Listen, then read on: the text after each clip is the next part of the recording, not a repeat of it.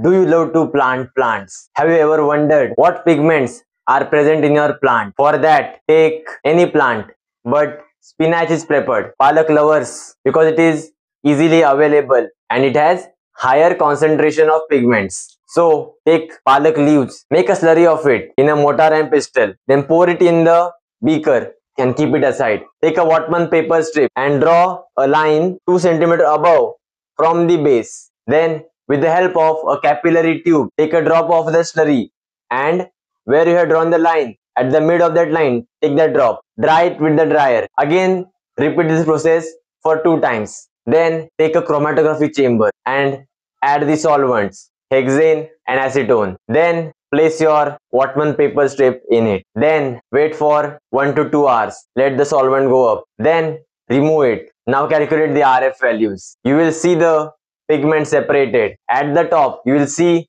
carotene, orange color pigment, which has the highest RF value because RF is directly proportional to the solubility of pigment in the solvent. So carotene is most soluble in the solvent, so it has traveled the farthest. This is all about this paper chromatography. There is another method also, that is TLC, thin layer chromatography of plant pigments. Check it out that also.